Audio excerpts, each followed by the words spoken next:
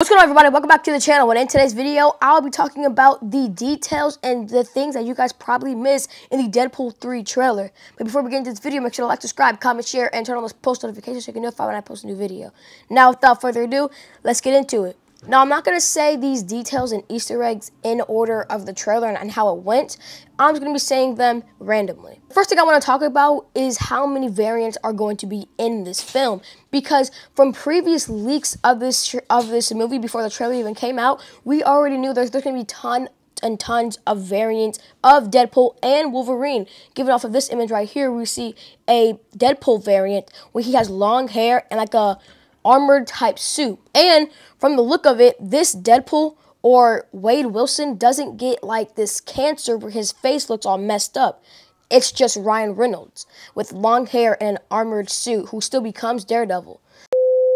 My bad, who still becomes Deadpool. And with that being said, we also get a glimpse of a Wolverine variant in this trailer, and that variant is called Patch. You see, in this scene, we can see a person with Wolverine hair, white suit on, and if you read the comics, you know exactly who wears that exact white suit.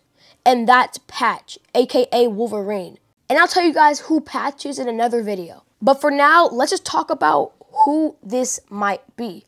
And you might be thinking, wait, we're talking about who this might be. We all know it's Wolverine. I know that. But what if it's not Hugh Jackman playing it? I've been hearing a whole bunch of theories of people saying that this is not Hugh Jackman because of the build.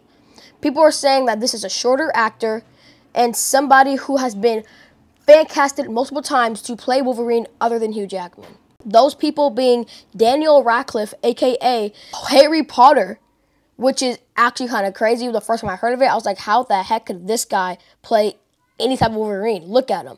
But then I saw a clip of him where he was like extremely ripped and built. And I was like, you know what? He could probably pull that off. So people are speculating that this might be Daniel Radcliffe or that one guy from the Kingsman movie. The only reason why I'm saying that one guy from the Kingsman movie is because I have no idea what his name is. I forgot. But here's his name and here's his image. And I saw him and I'm like, this guy is built. He's ripped. He's fit. And he can probably pull off that kind of like Wolverine feel and personality. So it might be either this guy or this guy playing this Wolverine variant Patch. Another thing that you might have missed in this trailer is that we get the first glimpse of the main villain in this film. Not the only villain, but the main villain in this film. And her name is Cassandra Xavier, I think. Maybe her last name is different. But basically, a little brief origin. Cassandra is Professor X's twin sister. And in the womb, Professor X sensed that his sister was evil. So he tried to kill her in the womb, but he failed, and she was born, and she basically just took on somebody's body, and this is her. This is what she looks like. She's old, kind of skinny, big head, and from the look of it, these two images from the comics and then from this persona or like the silhouette, this looks like it could definitely be Cassandra Xavier. Or Cassandra, whatever, I forgot her last name. Another thing in this trailer is that we see somebody wearing Deadpool gloves, but they're shooting SMGs, like they're shooting machine guns, like those things from Fortnite. It's the guy from Fortnite! And we know that Deadpool does not use those guns. He uses two-blade swords and pistols. He does not use SMGs or any type of like automatic machine gun, you know? So this has been speculating to be Lady Deadpool. This image right here, it shows the gloves, and we can obviously tell these are not Deadpool's gloves. This is another variant of Deadpool, and this might be Lady Deadpool. And I think it actually is Lady Deadpool, because if you know the comics, you know Lady Deadpool uses SMGs as her main weapons, or as her main gun weapons. And for a quick glimpse, we also see an older version of Pyro, who was in X-Men The Last Stand, and some other X-Men movie that I forgot the name of. But yeah, this is what he looks like in the movie, and this is what he looks like younger in the other X-Men movies.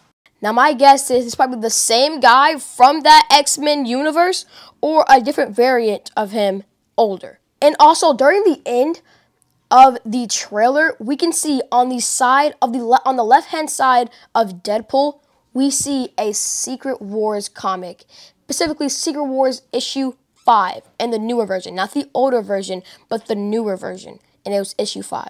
And on this cover, we see Doctor Doom and the Beyonder.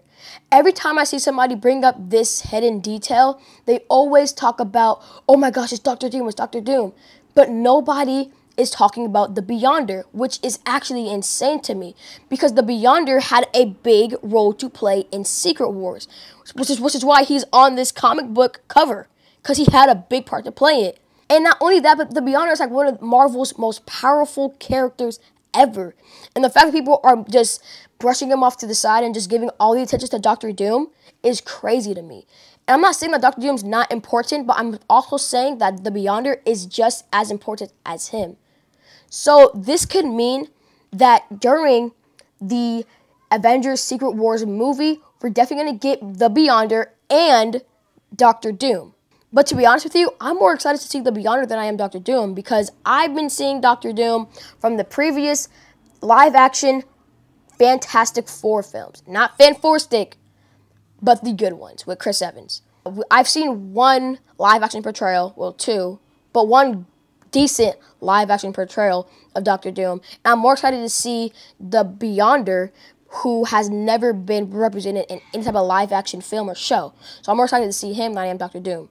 Anyway, moving on to the next detail. During the snow moments in the trailer, we can speculate that these are probably just different moments in the MCU timeline.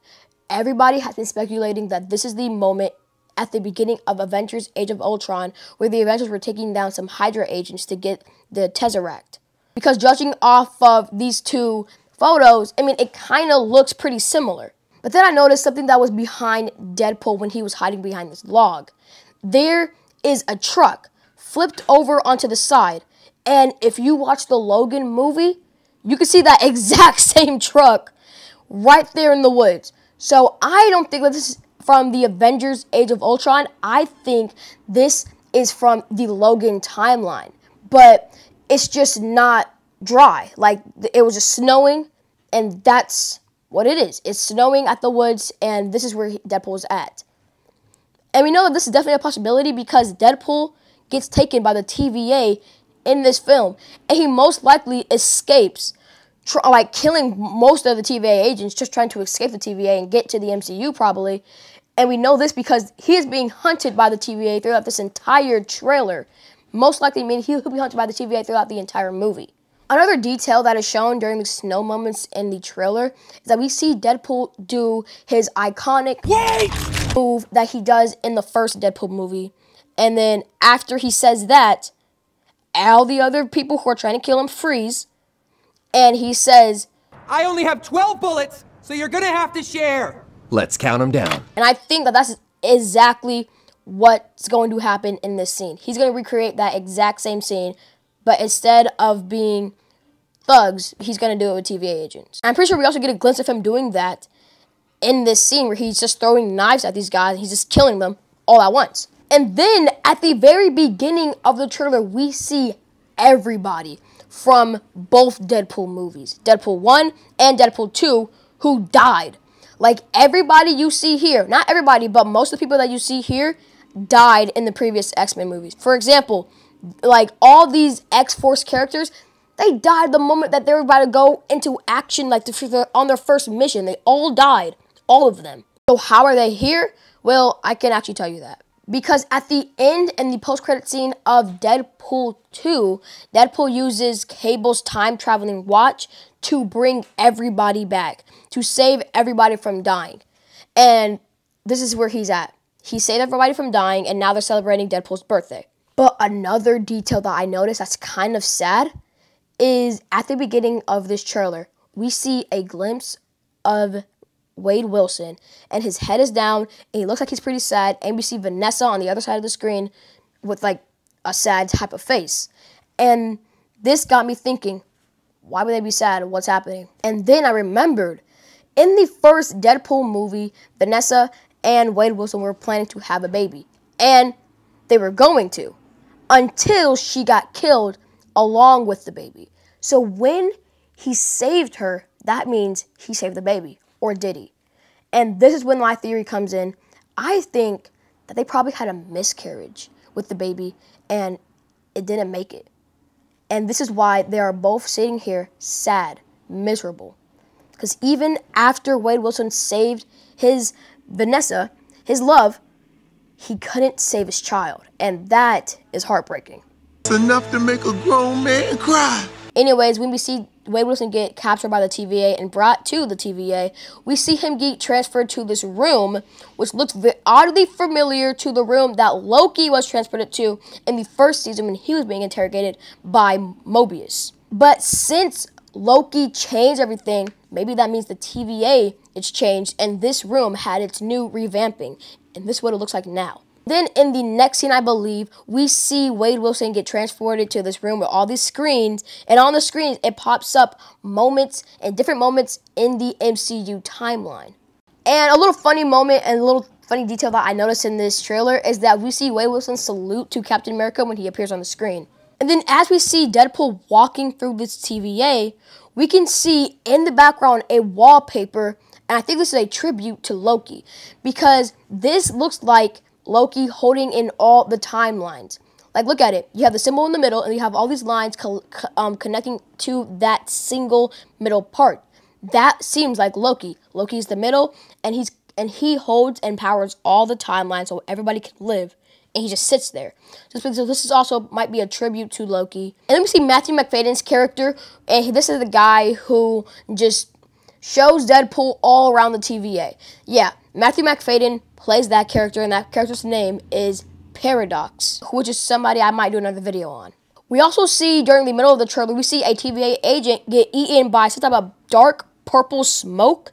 And since they're going through the TVA, maybe Deadpool somehow entered like the prone universe where this TVA agent was probably eaten by Alioth,